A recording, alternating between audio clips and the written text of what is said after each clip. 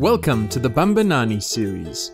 Every child has a right to quality education, and teaching inclusively can contribute to achieving that goal. This series of videos illustrates how teachers are teaching inclusively in South African classrooms. The videos focus on teaching numeracy and literacy in the foundation and intermediate phases. To support participation and learning by all learners, the teachers in the clips differentiate their teaching methodologies, content and assessment strategies, and classroom environment. Let's join hands to teach every child.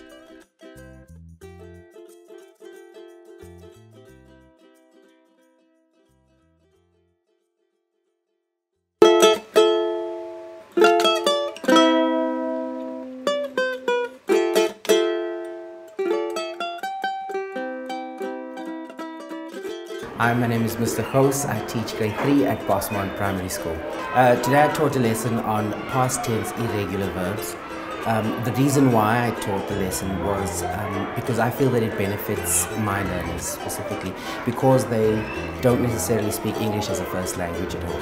Some of them struggle a lot with past tense, and that's the reason why I taught the lesson. Good morning, grade 3s. Good morning, sir. Right. Today we're going to do a lesson on past tense, and we're going to start by reading a story. Right, so I started off with the shared reading exercise. The children didn't even recognize, or they wouldn't have recognized what we were teaching because some of the words were actually in the story. So it kind of gives them some insight into what we'll do. So when we started with the shared reading and then moved on to doing some actual examples of the irregular verbs, and from there we then practiced those irregular verbs using the sentence structure, and then they basically do their worksheet. Let's read together. One day the hare and tortoise decided to have a race. The hare knew that he would run faster than the tortoise. Mr. Gous started off his lesson on the carpet as a whole class shared reading lesson. He made accommodation for the large class size by giving each learner their own piece of paper to read from, instead of reading from a big book. He also allowed for learners to follow with their fingers as they read along with him. This promoted kinesthetic involvement in the learning process. Since the learners have already discussed past tense in previous lessons, Mr. Gous was able to draw on their previous knowledge and build further on this. He introduced the naughty past tense words, which was a fun way to discuss irregular past tense. These are the words that do not follow the regular rules of past tense.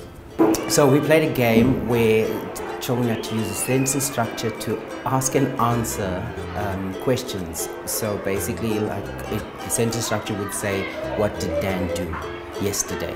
And each one of them would have a flashcard that would say, "Dan fell yesterday," or "Dan ate an apple yesterday." So as well with the question cards, if you turn them around, I've also given them the answer, so that gives them more support. So just in case the child doesn't recognize the verb, they can always flip it over, get the answer, and then ask and answer their friends. Dan do yesterday. Dan fell on the playground yesterday. What did Dan do yesterday? Dan began to sing. This rule was emphasized during each step of his lesson, which provided the learners with repetition. Repetition was also evident during the card game, where learners had to interact on a peer level and use irregular past tense to change a sentence from present tense to past tense each time they came across a new peer. It was then repeated again in their consolidation of a worksheet. Why I play the game and why I like playing the game with them is because when they ask and answer each other, they feel more comfortable speaking to each other. A lot of the times you'll find that some of the learners are a bit scared to approach the teacher, but what I do is that I also roam around to make sure that I can actually hear what they're saying and make sure that they're saying the correct thing, and then as well just check with the learners who struggle a bit more, and I'll then ask and answer as well. What did Dan do yesterday? Dan sat on the chair yesterday. What did Dan do yesterday? Dan found the soccer ball.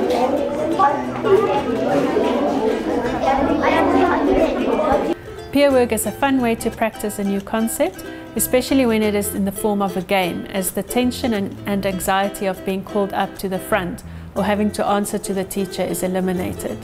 This also gives opportunity for stronger learners to gain confidence in helping others and weaker learners to learn from their peers.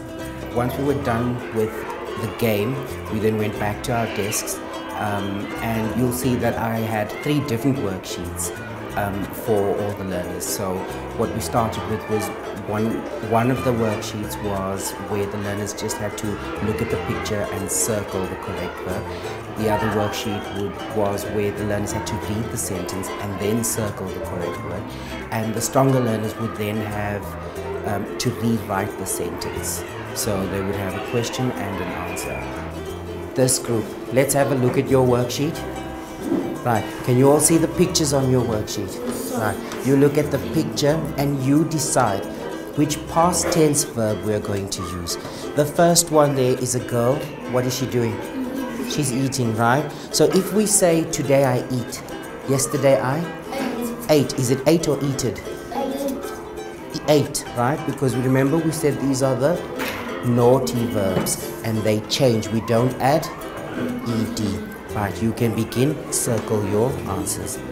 Mr. Gous differentiated the worksheet so that each child could have a sense of independence and apply their newly learned concepts. These worksheets ranged from circling the correct answer to completing full sentences. For homework then, because we introduced the story first, what we've done for homework was that the learners have to take their story home and then circle all the verbs that we've learned today. This provides great consolidation for what we've learned in class today. So for today's homework, the story that we've read in class, you need to take it home and then you'll circle all the verbs that we've learned today.